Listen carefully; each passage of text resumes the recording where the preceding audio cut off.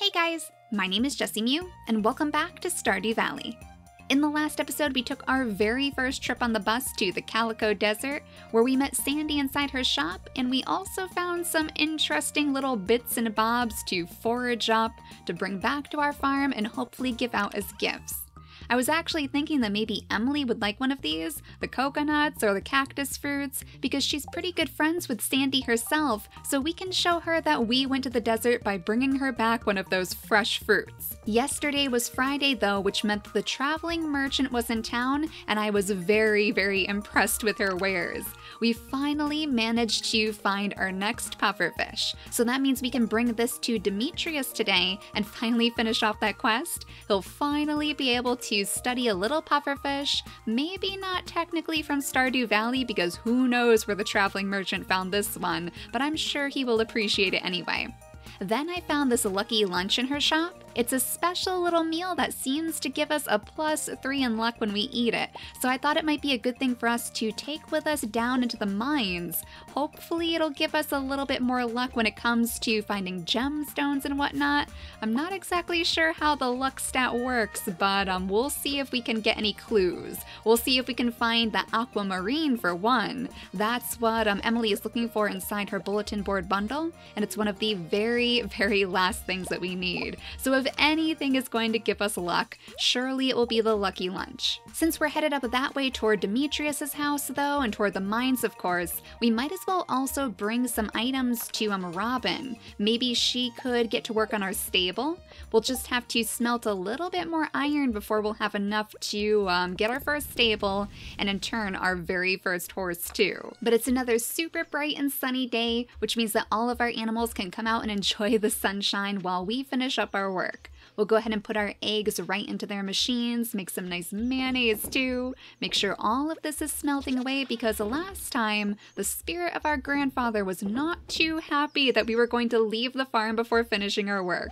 So this time the farm will be well taken care of. We have our hardwood and our iron bars for Robin, and we also have our pufferfish ready for Demetrius. So I guess we'll go up this way today. We don't have a shortcut straight to Robin's house after all. The closest one would probably be the mines themselves, so we'll just take the long route and pick up some of the spice berries along the way too. Since we are looking at the very last couple of days of summer, this is also our last chance to grab up any of those forageable items. Lots of spice berries today. Maybe we should give one to Linus if he's in the area. Maybe he's looking for a little bit of extra food. He's not inside his tent though, and he's not by his fire, so we'll just have to keep our eyes open for him. If we happen to pass him before we go into the mines, there he is.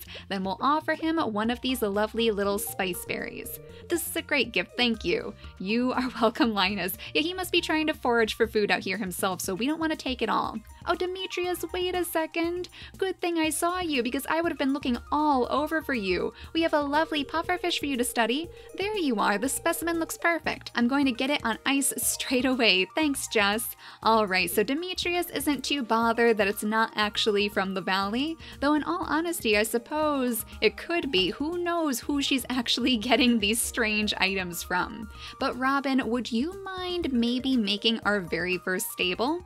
We'll see if we can construct farm buildings and go all the way to the horse stable. Allows you to keep and ride a horse included thankfully, so we don't actually have to buy the horse too. It's 10,000 gold, but we have more than enough to pay her for that too, so let's go ahead and build our first stable. Now where should we actually put this one? I guess close to our house?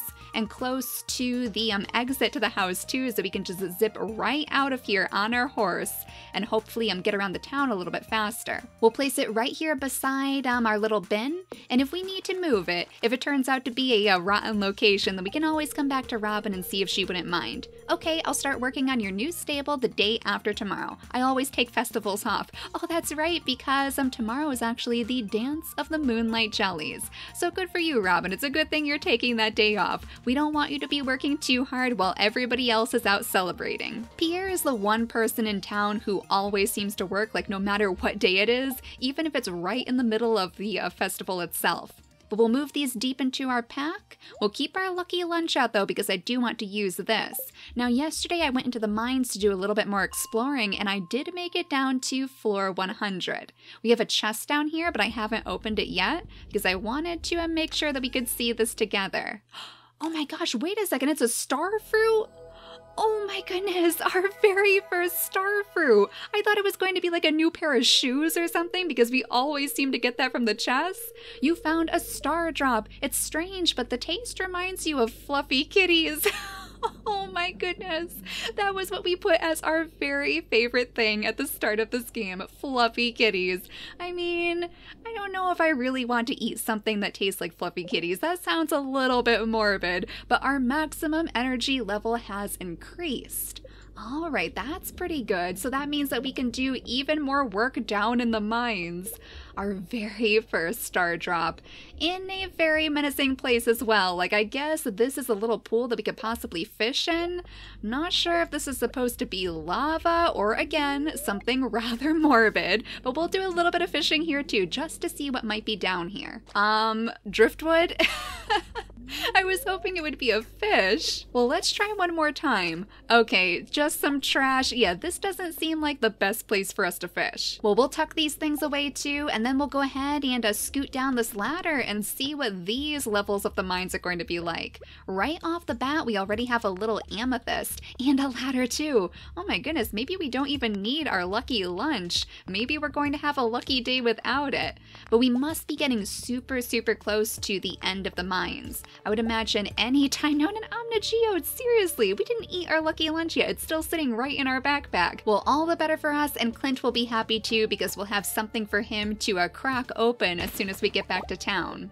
Now we have a little slime down here, so let's get rid of you before we go any further. He has already slimed me too, making me a little bit slower, and we don't need him pelting off of us as we're trying to crack open the stones. Thankfully, he did have a ladder to give us though, so again we have a way to get off of this floor very quickly if we start to get too overwhelmed. There are lots of little healy creatures in these caves too. We want to get rid of these before we go much further because they'll just heal all of the damage that we do to the enemies, and we are getting quite a bit hurt, so maybe it is time to eat our lucky lunch after all. Like, I don't know how it can get much luckier down here today. We've already found quite a few things and we've only been mining for a few minutes. But there doesn't seem to be much more in this portion of the mines for us to gather up, so let's scoot on down one of these ladders to floor 103. I guess that means we'll be getting to our next elevator pretty quickly too, and an emerald. Excellent. I think it was Penny who really liked those, the dwarf of course, and probably a Krobus as well.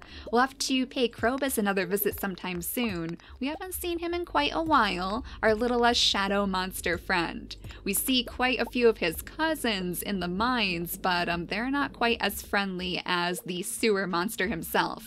And now we have a bat invasion, so you know what? Let's go right down that ladder. Good thing we had that available to us. We don't need to deal with more bats. Those are always the trickiest because they just swarm you from every direction, and unless they're all clustered together, they can be a little bit tricky to take care of. Oh, look at that room up there. There are tons and tons of boxes to break open. We absolutely have to get our hands on all of those. Maybe we'll find even more geodes. There we go. Let's crack them all open. Some more emeralds, some wood and stone. Those are all good things too because we do need the extra resources. More Omnigeodes. Oh my goodness. Like, we are having the absolute luckiest day. We are going to have to figure out how we can make that lucky lunch on our own. It looked like it probably had a star fruit in the middle, so it's a good thing that we picked up some starfruit seeds from Sandy. We'll have to make sure we plant those in our greenhouse as soon as possible, as soon as we have the sprinklers to spare, and then hopefully we can find the recipe too if we don't have it already. And there's our ladder again, so floor 105, and that means that we have another elevator so we can get down even further in the mines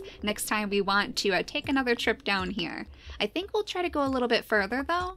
It's only 8 p.m. and I mean today is the absolute luckiest day that we have ever had in the deeper portions of the mine, so let's try to milk every last bit that we can out of this. Oh my goodness, a strange bun from that guy. That little shadow monster dropped a strange bun. What's inside? It gives us quite a bit of energy though. a good decent chunk of health too, so it might be a good thing for us to take with us into the mines anyway. Right now we have our trusty little field snacks, though we haven't had to break into too many today. And is that actually a diamond too? Well, I think I know what Jess's favorite meal is now. She is definitely going to prefer the lucky lunches over everything else that she could possibly make. Let's get rid of you though, so you're not munching on our heels while we go deeper into the mines, and we'll try to figure out if we can find another ladder around here. It's getting close to 10 o'clock, and I don't want to stay in here too late just in case. Mushrooms galore in this cave, being guarded by the slimes as usual. We'll go ahead and break that guy, grab up his coal too. We actually needed the extra coal, so that'll help us out quite a bit. And yeah, I think we're probably going to turn back now. It's almost 11, so we might as well scoot up the ladder and head back home before Jess gets too tired, as she's being chased by the bats yet again. So we'll leave the mines and bring back all of this treasure that we've managed to find. Daisy is going to be quite impressed. She often guards our treasure in the purple chest up by her water dish, so she knows a thing or two about our special trinkets. We're still cloning, I guess, the diamond inside this crystallarium down here right by our trash can. So we'll go ahead and sell off this diamond instead. Our solar essences, our void essences, our crabs. We'll sell the bat wings too, because we do have quite a few of those in the chest already. And the rest of things we should probably save as resources. It looks like everything is done on the farm too. Our cheese and our mayonnaise. We'll have quite the profit to take along with us right into the beginning of fall. My plan was to actually replace all of our blueberries with cranberries. We should have access to the cranberry plant to hopefully put in the main portion of our ranch, and that should give us just as much gold as the blueberry has for us all throughout the summertime season. Fingers crossed anyway. As long as we use our preserve jars with them, we should be able to continue our lucky streak. Now let's pop our 2 bits of trash into our recycling machines, the 2 unluckiest portions of our entire day, and then we'll pat Daisy on the head and then scoot off to bed because tomorrow should be the dance of the Moonlight Jellies. So I guess we're going to get to go with Sam most likely. I'm sure he's going to be there as well. It takes place at night though, so we do have a little while to wait. That gives us plenty of time to run off to Clint's to crack open our geodes, to make sure that all of our animals are nice and well fed, and maybe to bring some gifts around town too. In fact, let's see if we can give gifts to everyone in town again. We've given them quite a few, but it looks like it has reset. So we can go give Sam another gift. We'll see if maybe he would like one of the things that we found in the desert as well, since we did let him know that we were taking the bus, going on a grand trip to explore the world. I'm sure he would appreciate a little souvenir. But this letter should be about the dance of the Moonlight Jellies, of course. Dear Jess, tonight around 10 o'clock p.m. a rare and beautiful event will take place. The Moonlight Jellies will be passing by Pelican Town on their long journey south for the winter. We're all gathering at the beach to watch. You don't want to miss this. See you tonight from Demetrius. So Demetrius is actually putting on this event as opposed to Lewis. Typically the mayor is the one who sends us these letters to make sure that we won't miss out on all of the local events. But since Demetrius loves to study all of the plant life, all of the animal life too, it makes sense that he would be the one to let us know that the Moonlight Jellies are passing through. But oh my goodness, the very last blueberry harvest of the season. This is perfect. On the very last day of summer, we managed to gather up over 100 of our lucky blueberries again. We'll go ahead and place some right back into these preserves jars, and then that should hopefully pay for the stable itself. And unfortunately, we do have to track down all of our lovely animals. We were out so late that we didn't actually close their barn and coop doors, so they're already out and about for the morning. The eggs will be much easier for us to gather up though, because at least they always stay right inside the coop, so we can just come in here, grab up all the eggs without any of those little chickens or ducks in the way. It's actually a little bit easier to grab the eggs when they're outside anyway. We might have to keep that in mind for later. Now fall might be right around the corner, but that means winter is looming too. So I think what we'll want to do is build another one of those silos to make sure that all of our animals can still be fed.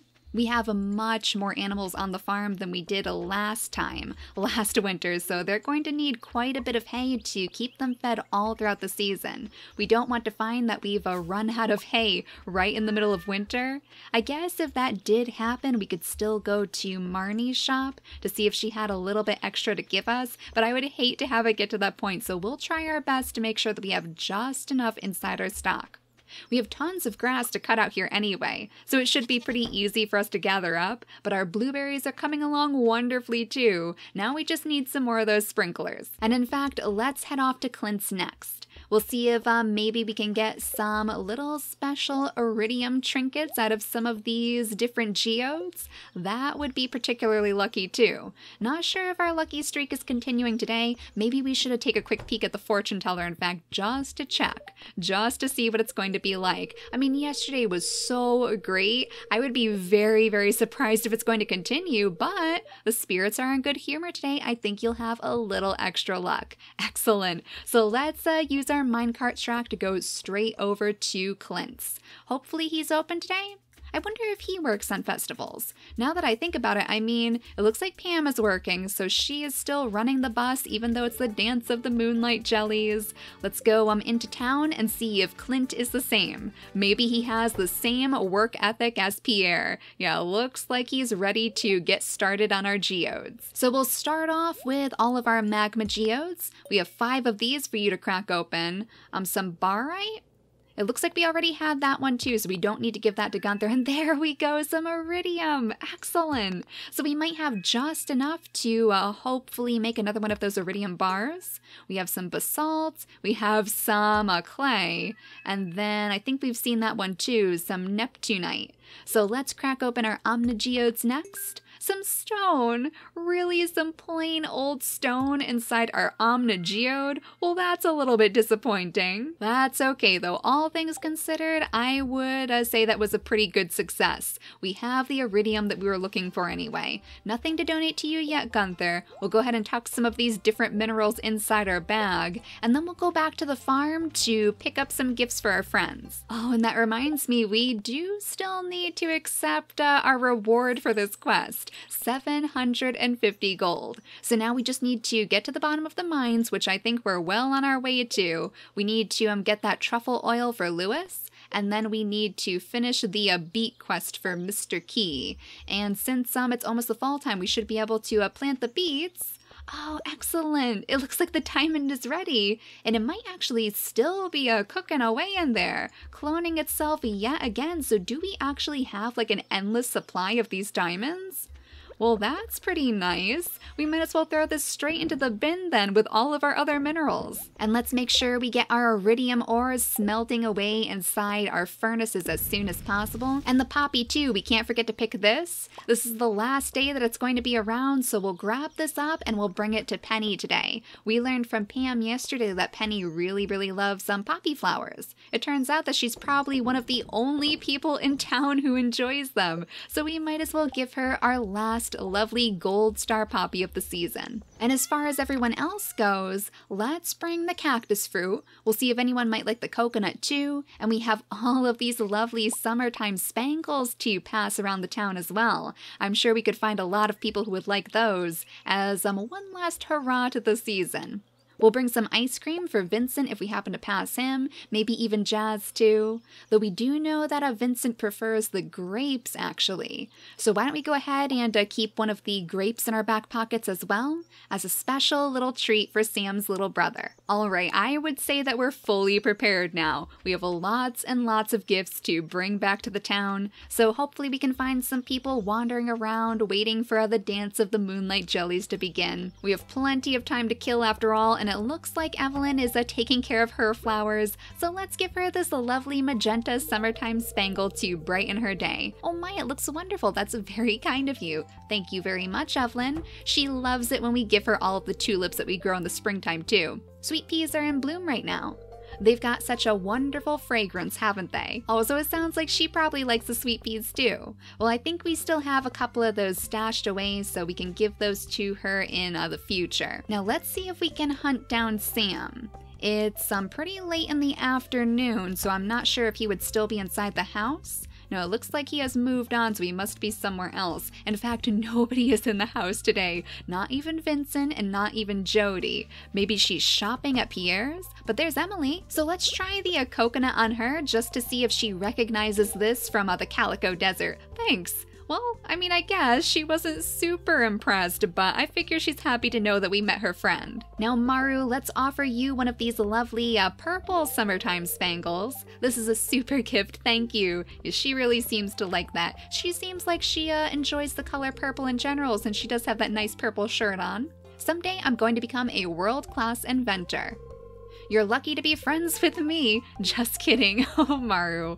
Hopefully she has fixed those robots that she showed us the other day. Here's Jody and Kent, though, walking home for the day. I'm not sure if we have anything that Kent might like, but let's try giving Jody one of the flowers, too. Thank you. This makes my day really special. Yes, she really seems to enjoy those, just like Sam. They both have a soft spot for flowers.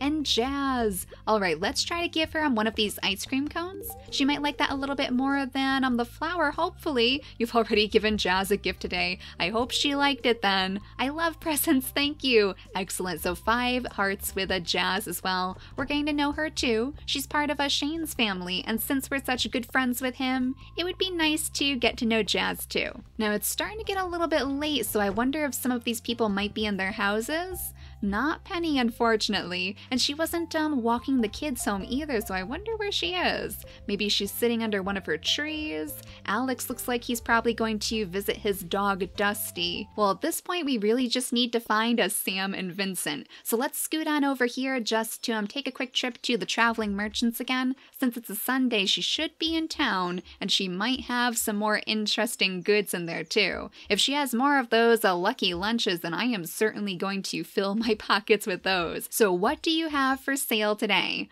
Slime and leeks. Well, George might be happy to see the leeks, but not at that price. We have eggs and tulips and bombs, crystal fruits and cave carrots. Unfortunately, nothing too interesting for us to actually purchase today. We already have our rare seed too. We need to plant this in the fall time, so I guess tomorrow we'll get started on that. That should help us finally impress Old Master Cannoli. I believe his name was, over in the secret woods. He was looking for the sweetest taste, and that seed might just have what we need to unlock it. And there's Sam and Vincent. Oh, Sam must have been spending the day with his little brother. So we'll go ahead and give Vincent his lovely grapes. And then Sam, we have a souvenir for you from the desert that we went to the other day, and he really loved that. Oh yeah, this is my absolute favorite. Well, that's cool. So he must have taken a trip to the desert one day himself. Somehow he has gotten his hands on those very rare cactus fruits, and he's probably been craving it ever since. The only person we didn't manage to find was Penny, and we still have her poppy waiting inside our pockets.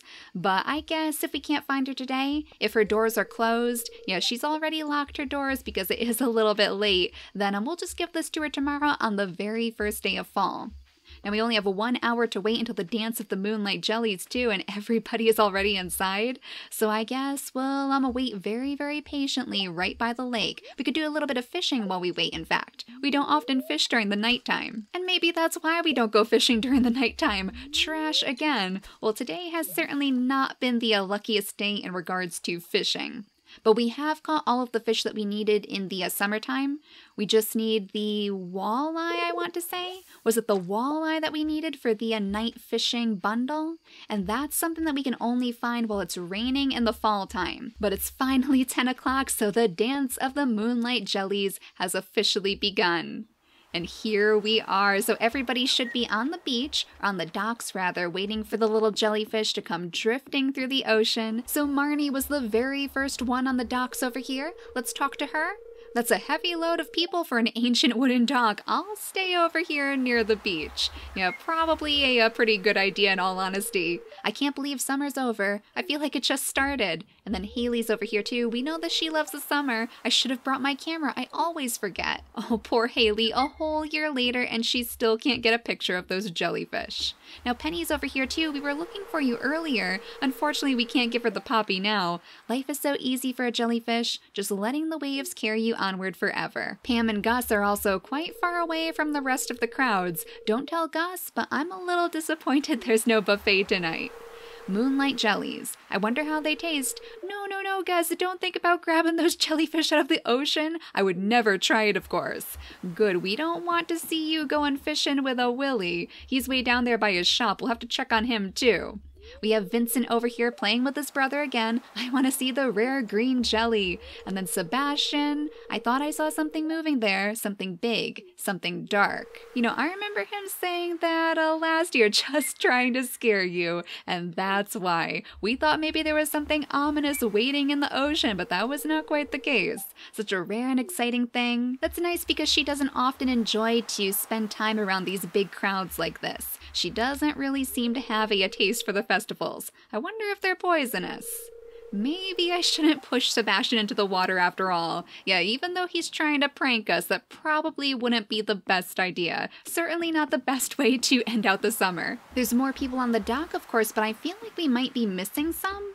I didn't see Maru or Demetrius, and we know that he must be around here somewhere. Yeah, way down here. Even across the little bridge, too. Alright, we have Harvey down here. We have Linus way up in the shadows. I'll just sneak up when the jellies arrive. I don't want to bother anyone. Oh, Linus, haven't you learned by now? You won't bother a single person in the valley. You can stand next to us if you want to. And Demetrius must be so excited. The Moonlight Jelly. What a remarkable species. We're very lucky that they stop here on their long journey south.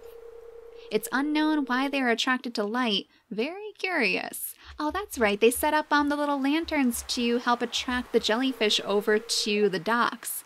It's past my bedtime. Oh, Robin. Hey, did you see that candle boat? I crafted it myself. Yeah, so that's what she's been working on all day. That's why she couldn't help us out with our stable, because she had so many of these little tiny lantern boats to make. And we have Mario over here. It's kind of cold, actually. I guess the fall is right around the corner, and I am very excited for that. Well, summer's over. To be honest, I'll be happy to say goodbye to those blasted mosquitoes. Yeah, even Harvey has had enough of this long summer. Let's talk to Evelyn and George, too. What? Why are you looking at me like that? You think I'm too old to enjoy something like this? Of course not, George. We just wanted to come and talk to you. I remember seeing the jellies once as a little girl. Oh, how I jumped with joy when they arrived. But that was long ago. I'm a lot less energetic now. I bet you'll still be very excited when they start floating on the ocean, though. These candles are romantic, aren't they?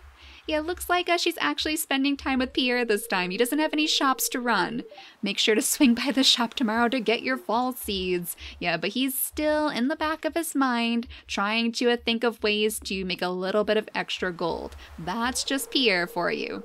The jellies were here a year ago, and they'll be back again a year from now. Nature is amazing. And Jazz, of course. I hope there are babies this year. Now, Willy, you're not humoring any ideas of us scooping up these jellyfish either, right? Most night fish would be scared of the light. These are strange ones. Well, I guess he's a little bit more cautious of these unusual jellyfish. Good evening, Jess. Hope you can find some time to relax before the harvest season. Yeah, this is also Ken's first time with us being here anyway. His first time at the Dance of the Moonlight Jellies, and he's spending it right next to Jody. There, I just saw something glowing. Oh, it's gone. Yeah, I guess it's not quite time yet, Jody, but she's very excited too.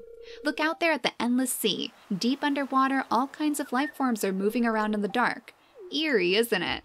Well, Emily seems to appreciate the beauty of the ocean. I wore my special shoes tonight. No one noticed. Oh, but he's still sitting very close, standing very close to Emily, hoping that he can catch her eye. If we keep polluting the oceans, the jellies will surely go extinct. It's already in the process of happening.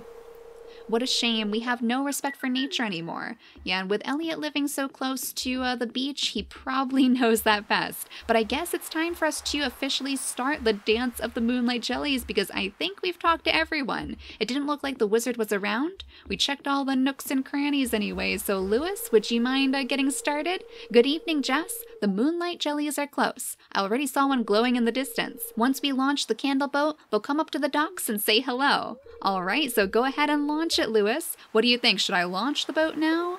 Yeah, let's get started here. Let's see if we can find any adorable little jellies floating around in the ocean. Oh, this time we're right next to Sam's parents, it looks like. So we're spending time with his whole family as the jellies come drifting in.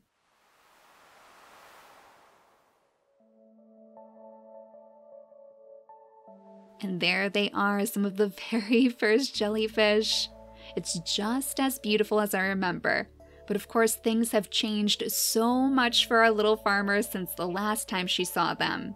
Now she has a big, giant farm to take care of, tons of crops, tons of brand new little animals running around, our chickens, our ducks, and maybe even a family to think about in the future. That's why it's so fitting that she's standing right next to Jody and Kent tonight. Maybe that'll urge her to kind of think about where she wants to be in the future too, once the fall time starts to settle in and when she has some more time to spend with those she's closest to. But the jellyfish are beautiful as always, tiny little baby ones, green ones coming up to greet us.